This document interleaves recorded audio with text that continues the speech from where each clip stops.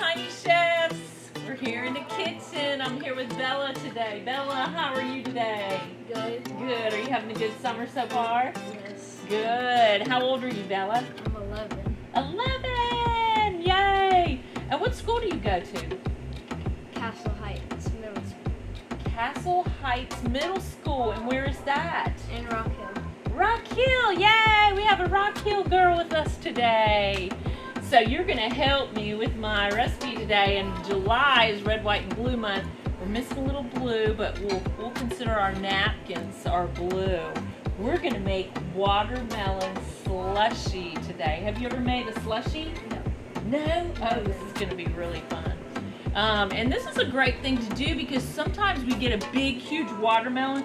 Look at what's left over. After I get my 10 cups of cubed watermelon, I still have a half a watermelon left, so you could eat those in slices, but this slushy will be a nice drink on a hot July day.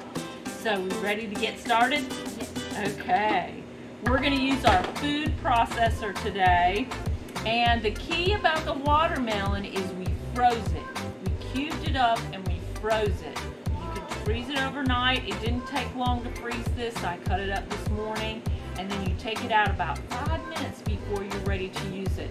That's the key to getting it really slushy. Otherwise, if you just use the watermelon, it's going to be real watery. So this is going to give it like little, almost like ice factor to it. All right, so let's get started.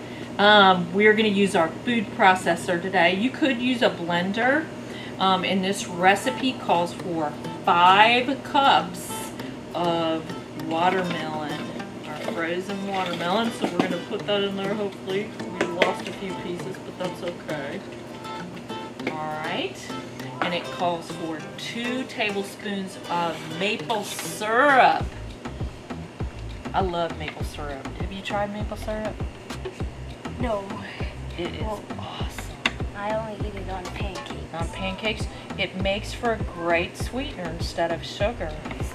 We're going to put in 3/4 cup of water. I'll let you add that. 1 lime. Have you guys ever seen one of these? I know that my tiny chefs who have taken my classes love this tool. So this yellow one is really for lemons, but we're going to use it. A lime one is green and it's smaller, but this still works. But you put your lime face down. And then you squeeze. Oh, and lime juice with watermelon is so good. Even when I just eat sliced watermelon, I love squeezing a lime over it. It just adds a lot of flavor. Now our recipe also calls for some herbs, and we love to use herbs here in the kitchen. So we had a choice between basil and mint, and we're going with the mint. So probably about 1/8 a cup, or you could just do, you know, just a handful of mint. I think we're ready, Bella. You want to hit, you could hit high if you want.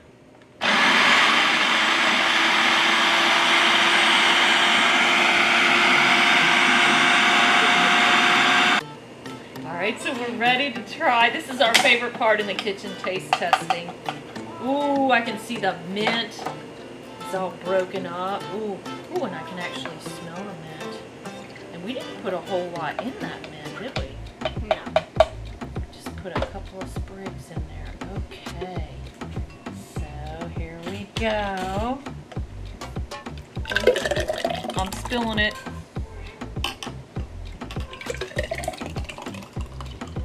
Wow, that looks so refreshing. We're ready to try our watermelon slushy. We like the extra lime, don't we? Yeah. So we're gonna put it on the edge of our glass, or you could even squeeze it and put it inside, either way.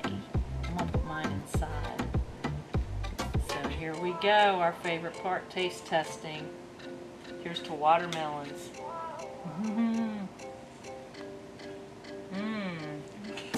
Wow, what do you think? It's good. Oh my goodness, it's really good.